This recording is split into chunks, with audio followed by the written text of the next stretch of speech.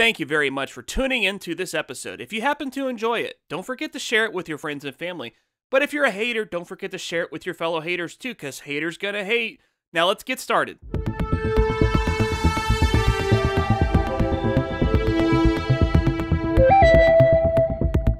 Hey guys, this is Downphoenix, and welcome back to the show. Today I'd like to talk about a special little game, Kingdom Come Deliverance. This is a game that has been consuming my life for the past month or so, with just awesome open world epic RPG goodness. Now I don't want to dive too deep into this, but if you want a game that has a real heft for historical accuracy and realism, and also just kind of a really gritty funniness to it, this is a game I really highly recommend. But I want to talk about one of the mechanics of this game. So what are we talking about in Kingdom Come Deliverance? Well, you know, if you've seen the thumbnail, we're talking about the lockpicking. Okay, so you might be wondering, lockpicking, that's usually a pretty simple mechanic in a video game. Usually it's a little mini game where you pick locks, essentially, right? You have all kinds of different methods of doing that. Sometimes they're really simple, like Skyrim, where you simply just waggle around a joystick or something like that until you hit the sweet spot, and then you hit a button, and then you lockpick it. You know, very simple stuff. Now, Downphoenix, why are you making a video about such a minute, optional detail in this video game? That's just something that's so petty and pointless, right? Well, you do have a point, I suppose, but I really just wanted to make this video because this lockpicking system sucks! It is terrible, as I have affectionately put it. Okay. I'm not a fan of this mechanism. Now, as you can see, I really didn't have the best of times with this lockpicking system.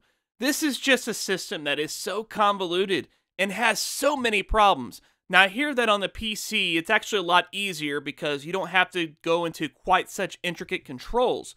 But let me show you an example of how you are supposed to lockpick in this game.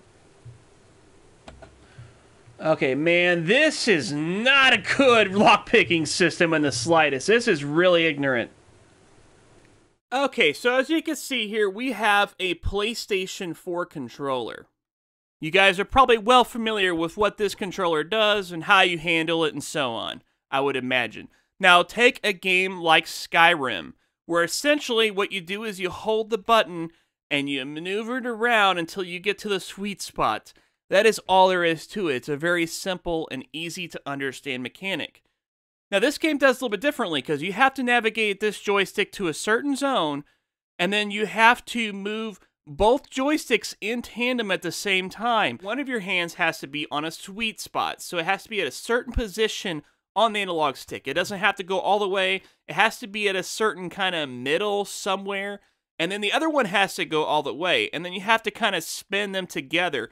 Keeping in mind that the hand that has the sweet spot can't be spinned all the way. It has to stay within the same relative zone. Now, it is completely optional, but it's also kind of bogus with the way this game treats the tutorials of the lockpicking system. You will love this rant here, guys. Like this, you don't require any finesse. You just have to go like this. But this, you have to do it with a lot of finesse. Well, I'll probably demonstrate it perfectly whenever I do this now. Yeah. Man, those developers, they don't know how to do a lockpicking system, unfortunately. I'm out of lockpick now. I can't learn to lockpick, apparently. Are you going to give me another, sir? So, you can literally fail the fucking tutorial for the lockpick because you can break your lockpick, and now I have no idea. I don't have a lockpick to fucking lockpick the guy's fucking house. So, here's what we're going to do. Okay, we're gonna... Where's the fucking axe at or whatever I had? Okay, quit. Here's what we're gonna do. Why can't I swing it? The best game for lockpicking, in my opinion, is Elder Scrolls Oblivion. It's really funny when you think about it because this was basically the first game I ever played that had any kind of lockpicking minigame. It's so insane that the first time they did it was the best time, and every time that we've had lockpicking in a game since has been crappier. So let's bring it back to Elder Scrolls Oblivion. It was a really easy and simple mechanic to learn. You understood exactly how to play it, and the game gave you a lot of useful feedback, but it wasn't convoluted in the way that you played it. It takes practice, yes. It also takes actually programming good game mechanics, too, which they can't do clearly, so I'm not going to invest the time in the practice of it. You know, it's just a terrible mechanic. It's all there is to it. I know you say it needs practice. Okay, it needs practice to get good at a shitty mechanic. Yes, it does. But I'm not willing to invest the time into it, so I'm just gonna play the game without lockpicking, I guess. I've just had it with the freaking lockpicking system in this game. Ugh! So I think that's all we've got time to talk about on this, guys. I hope you really enjoyed today's episode. I'd like to know if this is a series that you'd like me to continue. If you'd like to see more videos like this, discussing other mechanics in games that were a lot better then than they are now. So let me know if you have any suggestions for that. But till then, Downphoenix out. Thank you again for tuning into this episode. I have a couple of questions today from Cyrus Martin. First of all, is popcorn butter flavored or is butter popcorn flavored?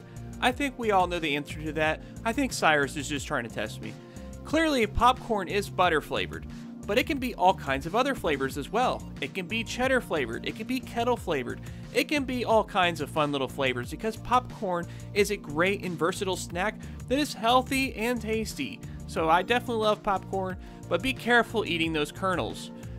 Another question, if a Michael Bay left Chicago traveling at 50 miles per hour and a Rosie O'Donnell left New York traveling at 60 miles per hour, which train wreck would you rather see?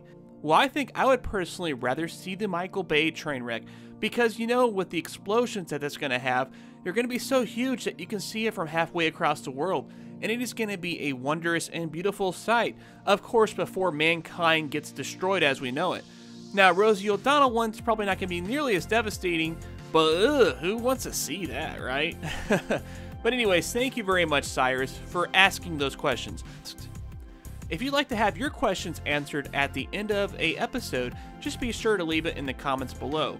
But till then, Downphoenix out.